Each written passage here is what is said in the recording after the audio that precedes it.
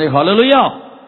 എന്റെ സ്നേഹിതരായ കുറെ സയന്റിസ്റ്റുകളുണ്ട് ബോംബെ ആറ്റമിക് സെന്ററിൽ. കഴിഞ്ഞ 2 ആഴ്ച മുന്നേ സയന്റിസ്റ്റുകൾക്ക് വേണ്ടിയുള്ള ഒരു കൺവെൻഷൻ ഉണ്ട്. ബോംബെ ആറ്റമിക് സെന്ററിനുള്ളിൽ അവിടുത്തെ കൺവെൻഷൻ ഹാളിൽ വെച്ച് ദൈവത്തിന്റെ വലിയ കൃപ കൊണ്ട് വലിയൊരു convention, scientist only four scientist.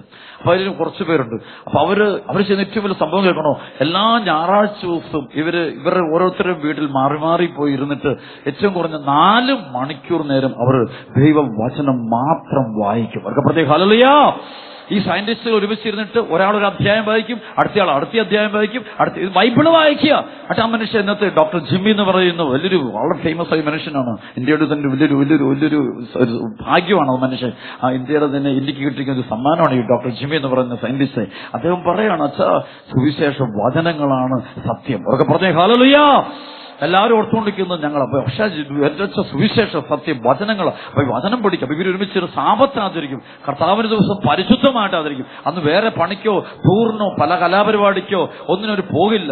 മറ്റു കൂട്ടുകാരൊക്കെ അങ്ങോട്ടും ഇങ്ങോട്ടും ഇവർ പോകില്ല. ഇവരിരുന്നിട്ട് ഇവർ ദൈവവചനം ഇരുന്ന് പഠിക്കുക. സയന്റിസ്റ്റുകൾ, ബുദ്ധിജീവികൾ, ഭയങ്കര വർഷങ്ങള്, അവർക്കൊക്കെ 10, 20, 30 വർഷത്തെ നല്ല എക്സ്പീരിയൻസ് ഉള്ളവരാണ്, ആറ്റമിക് എനർജി. പക്ഷേ അവർക്കറിയാം കർത്താവിന്റെ ദിവസം പരിശുദ്ധമായിട്ട് ആചരിക്കണമെന്ന് ബൈബിള് പറഞ്ഞിട്ടുണ്ടെങ്കിൽ അതേപടി അനുസരിക്കണം.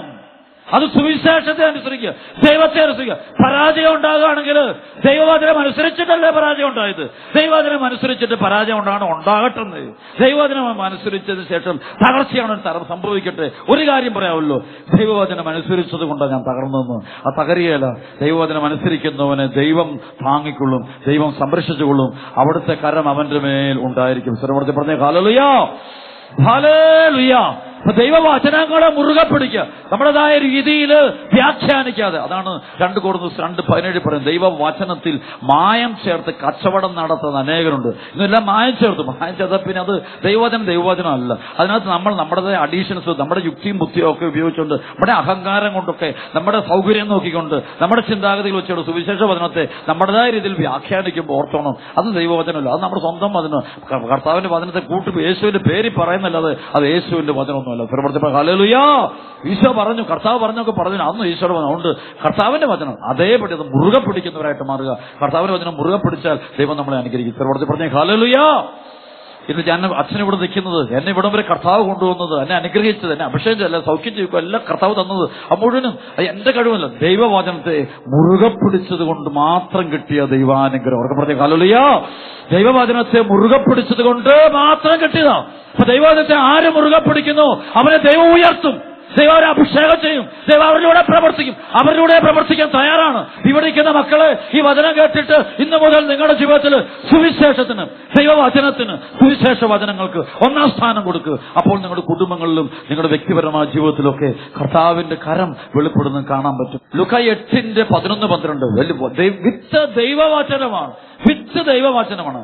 ചിലർ വചനം ശ്രവിച്ചെങ്കിലും അവർ വിശ്വസിക്കുകയോ രക്ഷപ്പെടുകയോ ചെയ്യാതിരിക്കുവാൻ വേണ്ടി പിശാച് വന്ന് അവരുടെ ഹൃദയങ്ങളിൽ നിന്ന് വചനം എടുത്തു കളഞ്ഞു. വിത്ത് ദൈവവചനം ഒന്ന് ഓർക്കണം, വിത്ത് സീഡ്, അതിന്റെ ഓറിജിൻ അത് ദൈവവചനം. അപ്പം ബാക്കിയെല്ലാം ഇന്ന് കളകളുടെ എണ്ണം കൂടിക്കൊണ്ടിരിക്കുക. കള കൂടുന്നതുകൊണ്ട് അഭിഷേകം പോകുന്നത്, കഥകളും കെട്ടുകഥകളൊക്കെ കൂടിക്കൊണ്ടിരിക്കുക. അത് കൂടുന്നതനുസരിച്ച് അനോയിന്റിങ് പോയിക്കൊണ്ടിരിക്കുക. പരിശുദ്ധാത്മാവിന്റെ പ്രവർത്തനം വിത്ത് ദൈവവചനം. അവസരപ്പെടുത്തപ്പെടുത്തിയ ഹല്ലേലൂയ, ഹല്ലേലൂയ. പൗലോസ് തന്റെ സുവിശേഷ പ്രഘോഷണത്തെ കുറിച്ച് പറയുന്നുണ്ട്. 1 കൊരിന്ത്യർ 2-ാം അധ്യായത്തിന്റെ 1 മുതലുള്ള വചനം പഠിക്കുമ്പോൾ പൗലോസ് തന്നിലേക്ക് വചനം പ്രഘോഷണം, വചന ശുശ്രൂഷ പറയുന്നുണ്ട്.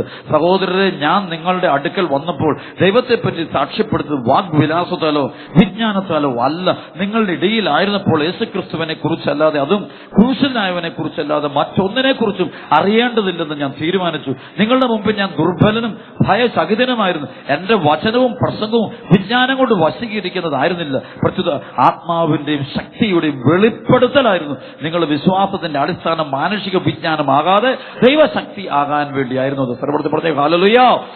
പ്രിയപ്പെട്ട മക്കൾ, സുവിശേഷം സത്യവചനം, സുവിശേഷമേ കേൾക്കാവുള്ളൂ. ഇത് ഒരുപാട് ബ്ലാസ്റ്റർ പറഞ്ഞ മീഡിയകളൊക്കെ ഒന്ന് വളർന്നുകൊണ്ടിരിക്കുകയാണ്.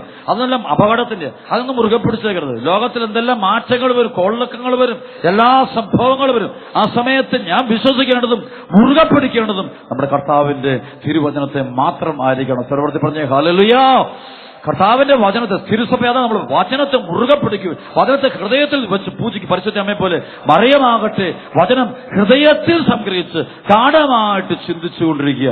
അപ്പോൾ വചനമാണ്, ദൈവവചനത്തെ ധ്യാനിച്ചുകൊണ്ടിരിക്കുക, ദൈവവചനം സ്വീകരിക്കുക, ദൈവവചനത്തെ വിശ്വസിക്കുക, സംശയമില്ലാതെ വിശ്വസിക്കുക. അതുകൊണ്ടാണ് ലുക്ക 1:44-45 വിശുദ്ധ എലിസബത്ത് പരിശുദ്ധ അമ്മയുടെ മുഖത്ത് നോക്കി പറയുന്നത്, ദൈവം അരുളി ചെയ്ത കാര്യങ്ങൾ നിറവേറുമെന്ന് വിശ്വസിച്ചവൾ ഭാഗ്യവതി. എത്ര പേരുണ്ട് ഈ ദൈവവചനം നിറവേറുമെന്ന്, സുവിശേഷ വചനങ്ങൾ നിറവേറുമെന്ന് വിശ്വസിക്കുന്നവർ? അവരാണ് ദൈവത്തിന്റെ മക്കള്, ദൈവവചനത്തെ മുറുകെ പിടിക്കുന്ന മക്കള്. അവർ സംശയിക്കുന്നില്ല, ഇന്നല്ല നാളെ അത് നിറവേറും, ഇന്നല്ലെങ്കിൽ നാളെ അത് നിറവേറും. തമ്പുരാന്റെ സമയമുണ്ട്. കാത്തിരിക്കുന്നവര് അഭിഷേകം, അവർ വിശുദ്ധിയോടെ കാത്തിരിക്കുന്നവര്, അത് വിശ്വാസമുള്ള മക്കള്, കൃപയുള്ള മക്കള്, വചനത്തെ മുറുകെ പിടിക്കുന്നത്. അങ്ങനെ ഈ കാലയളവിൽ ക്രിസ്ത്യാനിയാകണമെങ്കിൽ ദൈവവചനത്തെ മുറുകെ പിടിക്കുന്നവൻ മാത്രമാണ് ക്രിസ്ത്യാനി. ദൈവവചനത്തെ, സുവിശേഷ വചനത്തെ, ഈശോ മിശിഹായിലൂടെ വന്ന വചനത്തെ, അപ്പോസ്തലന്മാരിലൂടെ വെളിപ്പെട്ട വചനത്തെ അത് മുറുകെ പിടിക്കാത്തവൻ എങ്ങനെയാ ക്രിസ്ത്യാനിയാകുന്നത്? ദൈവവചനത്തെ മുറുകെ പിടിക്കാത്തവൻ എങ്ങനെയാ ക്രിസ്ത്യാനിയാകുന്നത്? പ്രാർത്ഥിക്കാൻ എളുപ്പമാ, ഹല്ലേലൂയ പറയാൻ എളുപ്പമാ, യേശുവേ നന്ദി, യേശുവേ സ്തോത്രം പറയാൻ എളുപ്പമാ, പാടാനും ആടാനും ഒക്കെ സുഖമാ. പക്ഷേ ദൈവവചനത്തെ മുറുകെ പിടിക്കാൻ തയ്യാറാണോ? അതനുസരിച്ച് ജീവിക്കാൻ വചനാധിഷ്ഠിതമായ ജീവിതം, സുവിശേഷം, അതാണ് നമുക്ക് വേണ്ടത്. പ്രവർത്തി പറഞ്ഞേ ഹല്ലേലൂയ, അവർക്ക് പറഞ്ഞേ ഹല്ലേലൂയ. കൈകളടിച്ച് ദൈവത്തെ മഹത്വപ്പെടുത്തിക്കുക. ദൈവത്തിന്റെ മക്കൾ ഒന്ന് ചേർന്നിട്ട് പോരാ പോരാ പോരാ പോരാ പോരാ പോരാ പോരാ ഉച്ചത്ത് കൈയടിച്ച് കൈയടിച്ച് അമ്മേൻ അമ്മേൻ സ്വരമർത്തി പറഞ്ഞേ യേശുവേ നന്ദി. അതൊക്കെ പറഞ്ഞേ ഹല്ലേലൂയ, അതൊക്കെ പറഞ്ഞേ ഹല്ലേലൂയ. മത്തായിയുടെ സുവിശേഷം 7-ാം അധ്യായത്തിന്റെ 24 മുതലുള്ള വചനം പറയാ, എന്റെ ഈ വചനങ്ങൾ ശ്രവിക്കുകയും അവ അനുസരിക്കുകയും ചെയ്യുന്നവൻ പാറമേൽ ഭവനം പണിത ബുദ്ധിമാനായ മനുഷ്യന്, വിവേകമതിയായ മനുഷ്യന് തുല്യനായിരിക്കും. കണ്ടോ, വചനം അനുസരിച്ച് ജീവിക്കുന്നവൻ പാറമേൽ ഭവനം പണിത. അതുകൊണ്ട് അപ്പൊ അവന്റെ ഭവനമാണ് പാറമേൽ ഉറപ്പിച്ചിരിക്കുന്നത്. അതുകൊണ്ട് എന്റെ ഈ വചനങ്ങൾ ശ്രവിക്കുകയും അവ അനുസരിക്കുകയും ചെയ്യുന്നവൻ. അവ ശ്രവിച്ചാൽ മാത്രം പോരാ, അനുസരിക്കണം. സ്വരപ്പെടുത്തി പറഞ്ഞ ഹല്ലേലൂയ. കേട്ടാൽ മാത്രം പോരാ, അനുസരിക്കണം. അങ്ങനെയുള്ളവൻ ആണ് എന്റെ ഈ വചനങ്ങൾ ശ്രവിക്കുകയും അവ അനുസരിക്കുകയും ചെയ്യുന്നവൻ പാറമേൽ ഭവനം പണിത് വിവേകമതിയായ മനുഷ്യന് തുല്യനായിരിക്കും. മഴ പെയ്തു, വെള്ളപ്പൊക്കമുണ്ടായി, കാറ്റൂതി, അത് ഭവനത്തിന്മേൽ ആഞ്ഞടിച്ചു, എങ്കിലും അത് വീണില്ല. അവർക്ക് പറഞ്ഞേ ഹല്ലേലൂയ. പ്രിയപ്പെട്ട മക്കൾ, ഇത് വേറൊരു കെട്ടിടത്തിന്റെ കാര്യമല്ല, ഒരുവന്റെ ദൈവാശ്രയത്വത്തിന്റെയും വിശ്വാസത്തിന്റെയും കാര്യമാണിത്. ഒരുവന്റെ വിശ്വാസത്തിന്റെ കാര്യം. പാറമേൽ ഭവനം പണിതവൻ. സ്വരപ്പെടുത്തി പറഞ്ഞേ ഹല്ലേലൂയ. എന്താണ് പാറയേതാ? ഏതാണ് ഈ പാറയേതാ? അതാണ് മത്തായിയുടെ സുവിശേഷം 16-ാം അധ്യായത്തിന്റെ 13 തൊട്ട് 20 വരെയുള്ള വചനത്തിൽ കെസ്രയ ഫിലിപ്പി ദേശത്തെത്തിയപ്പോൾ ഈശോ ശിഷ്യന്മാരോട് ചോദിച്ചു, ഞാൻ ആരാണെന്നാണ് ജനങ്ങൾ? അവര് പറഞ്ഞു, നീ ജെറമിയാണെന്ന്, പ്രവാചകന്മാരിൽ ഒരുവനാണെന്നൊക്കെ പറയുന്നു, സ്നാപകനാന്നൊക്കെ പറയുന്നു. അപ്പോൾ ഈശോ ചോദിച്ചു, ഞാൻ ആരാണെന്ന് നിങ്ങൾ പറയുന്നത്? നീ ജീവൻ. അപ്പൊ പത്രോസ് പറഞ്ഞു, നീ ജീവനുള്ള ദൈവത്തിന്റെ പുത്രനായ ക്രിസ്തുവാണ്. നീ ജീവനുള്ള ദൈവത്തിന്റെ പുത്രനായ ക്രിസ്തുവാണ്. You are the son of the living God. പറയാ ഹല്ലേലൂയ. ഉടനെ ഈശോ പറഞ്ഞു എന്താ അറിയാവോ? പത്രോസേ, മാംസരക്തങ്ങളല്ല, സ്വർഗസ്ഥനായ എന്റെ പിതാവാണ് നിനക്കിത് വെളിപ്പെടും. അതായത് നിന്റെ ബുദ്ധിയോ പഠനമോ കഴിവ് കൊണ്ടല്ല നീ ഇത് പറയുന്നത്, സ്വർഗസ്ഥനായ പിതാവാണ് നിനക്കിത് വെളിപ്പെടുത്തുന്നത്. ആകയാൽ ഞാൻ നിന്നോട് പറഞ്ഞു, പത്രോസേ, നീ പാറയാണ്. ഇതാണ് പാറ. അതായത് യേശു ദൈവപുത്രനാണെന്ന്, രക്ഷകനാണെന്ന്, ക്രിസ്തുവാണെന്ന്, ഉത്ഥിതനാണെന്ന് വിശ്വസിച്ച് അവന്റെ വചനങ്ങളെ വിശ്വസിക്കുന്നവൻ അവൻ യേശുവാണ് പാറ. ഹല്ലേലൂയ. ആ പാറമേലാണ് ഭവനം പണിയാൻ പോകുന്നത്, സഭ പണിയാൻ പോകുന്നത്. പത്രോസ്, നീ പാറയാവുന്നു. ഈ പാറമേ, അതുകൊണ്ട് ആ യേശുവിനെ ദൈവപുത്രനായിട്ട് സ്വീകരിക്കുന്നവൻ, ക്രിസ്തുവായിട്ട് അവനും പാറയാണ്, ഉറച്ച പാറയാണവൻ. അതാണ് വേണ്ടത്. ആ പാറമേൽ ഭവനം പണിതവൻ. അവന്റെ നേരെ കാറ്റൂന്നു. ഇതിനാണ് ഒരുപാട് കാറ്റൂന്നു. നിരീശ്വരവാദ പ്രസ്ഥാനങ്ങൾ, എതിർ ചിന്തകള്, കത്തോലിക്ക വിശ്വാസത്തെ തകിടം മറിക്കുന്ന കാര്യങ്ങളും പറഞ്ഞുകൊണ്ടുള്ള ഭയങ്കര പരിപാടികൾ ലോകം മുഴുവൻ ഇറങ്ങുന്നുണ്ട്. ഇഷ്ടംപോലെ ഫേസ്ബുക്കും, ചിലർക്ക് ഫേസ്ബുക്ക് രോഗികളും വാട്സപ്പ് രോഗികളും ഇത് കൂടിയിരിക്കുകയാണല്ലോ. അതിന് ബന്ധനത്തിൽ കഴിയുന്ന മക്കള് കർത്താവിന്റെ കൃപ കൊണ്ട് കർത്താവ് അനേക വർഷങ്ങൾക്ക് മുമ്പ് തന്നെ എന്നെ 1995 തന്നെ തമ്പുരാൻ എന്നോട് പറഞ്ഞു, ഇതൊക്കെ അപകടം പിടിച്ച വഴികളാണ്. സ്വരപ്പെടുത്തി പറയും ഹല്ലേലൂയ. ഇതിന് കുഴിയില്ല, ചെളിക്കുഴിയില്ല, പന്നിക്കുഴിയില്ല, രാത്രി മുഴുവൻ ബ്ലൂ ഫിലിമാ. അതിനിടയ്ക്ക് ഇതാണ് പാരമണിയ ലോകത്തുള്ള മറ്റുള്ളവരെ ഉപദ്രവിക്കാനുള്ള 2 ആയുധങ്ങൾ. ഒന്ന് വാട്സപ്പും, 2 ഉള്ളിലുള്ള അമർഷവും വെറുപ്പും പകയും പ്രതികാരം അസൂയയും അശുദ്ധിയും മുഴുവൻ ജഡികതയും വ്യഭിചാര ദുർഭൂതങ്ങളെ ഒക്കെ മറ്റുള്ളവർക്ക് പകരാനുള്ള 2 മാധ്യമങ്ങൾ. ഈ മാധ്യമങ്ങളെ താലോലിക്കുന്ന മക്കള് നഷ്ടപ്പെടാൻ പോകുന്ന കർത്താവിനെയാ. യേശുവിനെ നിനക്ക് നഷ്ടപ്പെടും.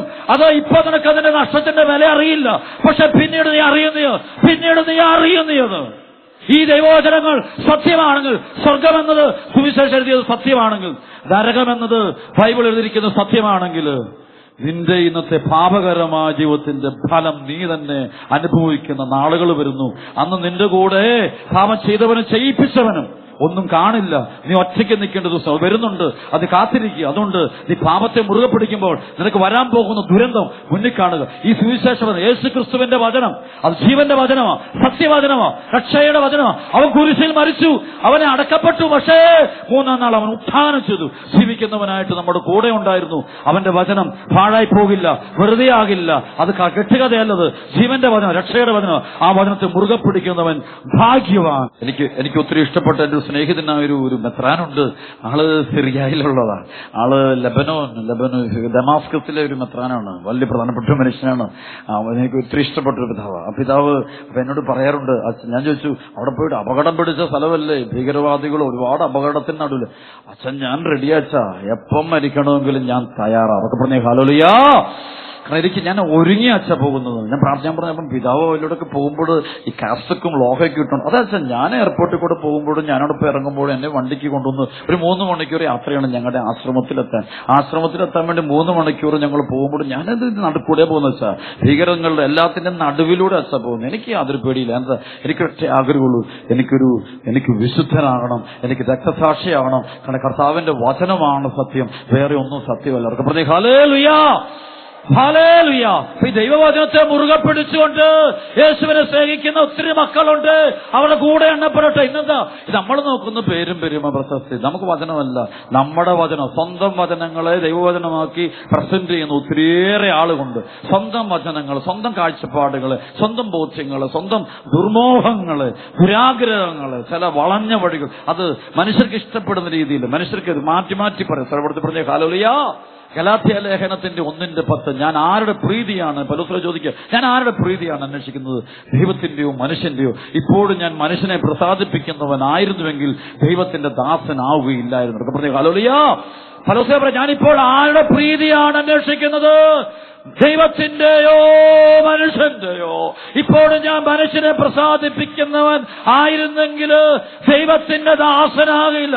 ദൈവദാസനാകണമെങ്കിൽ, ദൈവത്തിന്റെ ദാസിയാകണമെങ്കിൽ ദൈവവചനത്തെ മുറുകെ പിടിക്കണം. അത് പിടിക്കുമ്പോൾ ഒരു സഹനമുണ്ട്, ആ സഹനം മുറുകെ പിടിക്കണം. കൈയെടുത്ത് കർത്താവ് നന്ദി പറഞ്ഞ് പോരാ.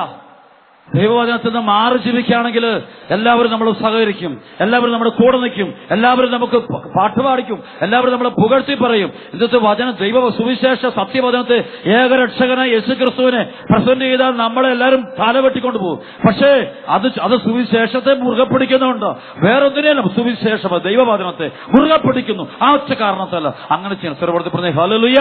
പറ്റുമെങ്കിൽ ഇന്ന് രാത്രി പോയിട്ട് നിങ്ങൾ ഹെബ്രായ ലേഖനം 11-ാം അധ്യായം വായിക്കണം. 11-ാം അധ്യായം മുഴുവനും വിശ്വാസത്തിന് വേണ്ടി ബലി കൊടുത്ത അനേകം പുണ്യവാന്മാരുടെ, പ്രവാചകന്മാരുടെ ചരിത്രങ്ങൾ അവിടെ എഴുതി വെച്ചിട്ട് വായിച്ചു നോക്കണം. അവിടെ പറഞ്ഞ വാക്കുണ്ട്, അവരെ സ്വന്തമാക്കാനുള്ള യോഗ്യത ലോകത്തിനില്ലായിരുന്നു. സർവ്വത്തിൽ പറഞ്ഞ ഹല്ലേലൂയ. അതായത് ക്രിസ്തുവിനെ മുറുകെ പിടിച്ചവനെ അവര് പുറന്തള്ളിയേ. യേശുവിന് വേണ്ടി നിലകൊണ്ടവരെ, സുവിശേഷത്തെ തിരുസഭയ്ക്ക് വേണ്ടി നിലകൊണ്ടവനെ അവര് പുറന്തള്ളിയ. സത്യം പറഞ്ഞവനെ എല്ലാം പുറന്തള്ളി. നേരായ കാര്യം പറഞ്ഞതിനെ അവരെല്ലാവരും പുറത്താക്കി. അപ്പോൾ പറയാണ്, ഹെബ്രായ ലേഖനം പറയുന്ന വാക്യതാണ്, അവരെ സ്വന്തമാക്കാനുള്ള യോഗ്യത ഈ തലമുറയ്ക്കില്ലായിരുന്നു. നമുക്ക് ജീവൻ തരുന്നവനും നമ്മുടെ ജീവൻ നമുക്ക് സ്വർഗം തരുന്നവനും അതിനുള്ള ശക്തിയുള്ളവനുമായ സ്വർഗത്തിന്റെയും ഭൂമിയുടെയും നാഥനും സർവശക്തനും ഏകരക്ഷകനും കുരിശിൽ നമുക്ക് വേണ്ടി രക്തം ചിന്തി മരിച്ചവനും 3-ാം നാൾ ഉത്ഥാനം ചെയ്തവനും 40-ാം നാൾ സ്വർഗത്തിലേക്ക് ആരോഹണം ചെയ്യപ്പെട്ടവനും സ്വർഗപിതാവിന്റെ വലതുവശത്തിരിക്കുന്നവനുമായ പുത്രൻ തമ്പുരാനാണ്. യേശുക്രിസ്തുവാണ് നമ്മുടെ പാറ. അവനിലാണ് നമ്മൾ ആശ്രയിക്കേണ്ടത്. അവന്റെ വചനത്തെ നിഷേധിക്കുന്നവൻ നിഷേധിക്കപ്പെടും. അവന്റെ വചനത്തെ അംഗീകരിക്കുന്നവൻ അംഗീകരിക്കപ്പെടും. അവന്റെ വചനത്തെ തിരസ്കരിക്കുന്നവൻ തിരസ്കരിക്കപ്പെടും. അവന്റെ വചനത്തെ ഏറ്റുപറയുന്നവൻ ഏറ്റുപറയപ്പെടും. കളയപ്പെടുമെന്ന് തിരുവചനത്തിൽ എഴുതപ്പെട്ടിട്ടുണ്ട്. അതുകൊണ്ട് ആ വചനങ്ങളെ നിങ്ങൾ മുറുകെ പിടിക്കണം. കർത്താവേ, അങ്ങയുടെ വചനം എൻ്റെ പാദങ്ങൾക്ക് വിളക്കും വഴികളിൽ പ്രകാശവുമാണ്. കർത്താവിന്റെ വചനം മാത്രമാണ്. അതാണ് സങ്കീർത്തനം 119:9-10. ഒരു യുവാവ് തന്റെ മാർഗം എങ്ങനെ നിർമ്മലമായി സൂക്ഷിക്കും? കർത്താവേ, അവിടുത്തെ വചനം അനുസരിച്ച് ജീവിച്ചുകൊണ്ട് അവിടുത്തെ വചനങ്ങളെ മുറുകെ പിടിക്കുക. ആ വചനത്തിൽ നിന്ന് അണ്ണുവിട്ടും മാറാതിരിക്കുക. സർവ്വത്തിൽ പറഞ്ഞേ ഹല്ലേലൂയ. നിയമാവർത്തന പുസ്തകത്തിൽ പറയുന്നുണ്ട്. നിയമാവർത്തന പുസ്തകത്തിന്റെ 28-29 അധ്യായങ്ങൾ വായിക്കുമ്പോൾ ദൈവവചനത്തിന്റെ പവറിനെ കുറിച്ച് പഠിപ്പിക്കുന്നുണ്ട്. സർവ്വത്തിൽ പറഞ്ഞ യേശുവേ നന്ദി. നന്നായിട്ട് പറഞ്ഞേ മക്കള്. ഹല്ലേലൂയ. യേശുവേ നന്ദി. നിയമാവർത്തനം 28:14 പറയും, ഞാൻ ഇന്ന് കൽപ്പിക്കുന്ന ഈ കാര്യങ്ങളിൽ നിന്ന് ഇടം വലം വ്യതിചലിക്കരുത്, അന്യദേവന്മാരെ അനുഗമിക്കുകയോ സേവിക്കുകയോ അരുത്. ഒക്കെ പറഞ്ഞേ ഹല്ലേലൂയ. നിയമാവർത്തനം 28:13 പറയേ, കർത്താവ് നിന്നെ ജനതകളുടെ നേതാവാക്കും. ദൈവവചനം അത് പാലിക്കുകയും അനുസരിക്കുകയും അംഗീകരിക്കുകയും ചെയ്യുന്നവൻ ജനതകളുടെ നേതാവായിട്ട് തീരും. സർവ്വത്തിൽ പറഞ്ഞേ ഹല്ലേലൂയ. നീ ആരുടെയും ആജ്ഞാനുവർത്തി ആയിരിക്കുകയില്ല.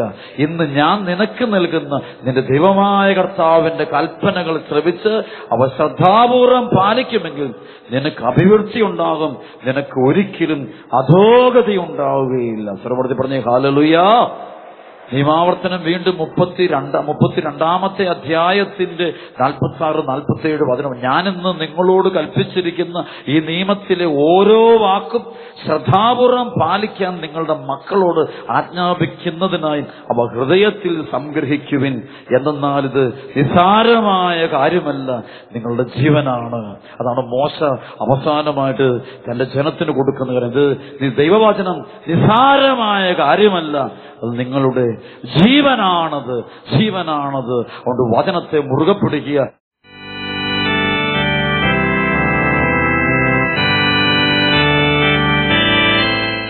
പ്രിയനേ, വിശ്രമനാട്ടിൽ ഞാൻ എത്തുവാൻ വെമ്പൽ കൊള്ളുന്നേ. പ്രിയനേ, വിശ്രമനാട്ടിൽ ഞാൻ എത്തുവാൻ വെമ്പൽ കൊള്ളുന്നേ. ഒട്ടും താമസം വയ്ക്കല്ലേ, നിൽപ്പാൻ ശക്തി തരുന്നതായി. ഒട്ടും താമസം വയ്ക്കല്ലേ, നിൽപ്പാൻ ശക്തി തെല്ലുമില്ലായേ. കണ്ണുനീരെന്നു മാറുമോ,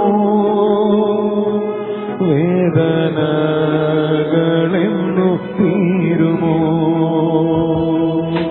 കണ്ണുനീരെന്നു മാറുമോ, വേദനകളെന്നു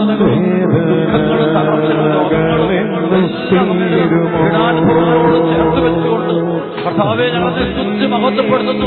സ്വർഗീയ ജീവിതത്തിന് വേണ്ടി സ്തുതിച്ച് പ്രാർത്ഥിക്കുന്നു.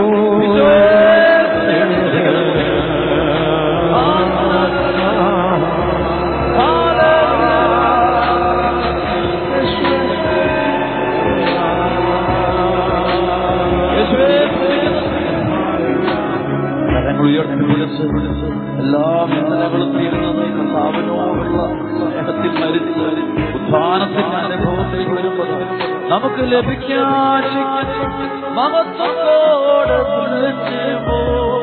ഇന്നത്തെ കഷ്ടതകളെല്ലാം കഷ്ടത സഹനശീലവും ആത്മധൈര്യവും ശക്തിയും നമുക്ക് നൽകപ്പെട്ടിരിക്കുന്ന പരിശുദ്ധാത്മാവിലൂടെ ദൈവത്തിന്റെ സ്നേഹം നമ്മുടെ ഹൃദയങ്ങളിൽ കൊടുക്കുന്നു. ദൈവത്തെ സ്നേഹിക്കുന്നവർക്ക് അവിടുത്തെ പദ്ധതി പ്രകാരം തിരഞ്ഞെടുക്കപ്പെട്ടവർക്ക് ദൈവമെല്ലാം നന്മയ്ക്കായി പരിണമിപ്പിക്കുന്നു. കണ്ണുനീരെന്നു മാറുമോ, വേദനകളെന്നു തീരുമോ. കണ്ണുനീരെന്നു മാറുമോ, വേദന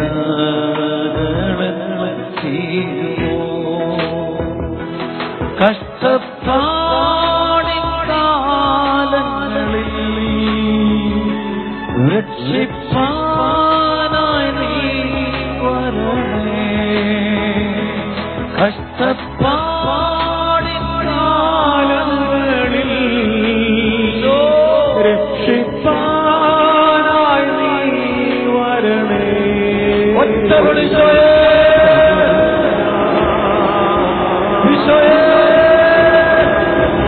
ഈശോ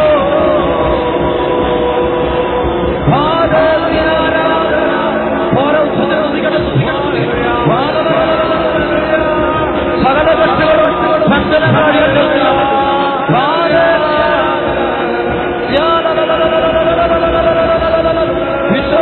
അഭിഷേകം അഭിഷേകം കൊടുക്കട്ടെ, അഭിഷേകം കൊടുക്കട്ടെ.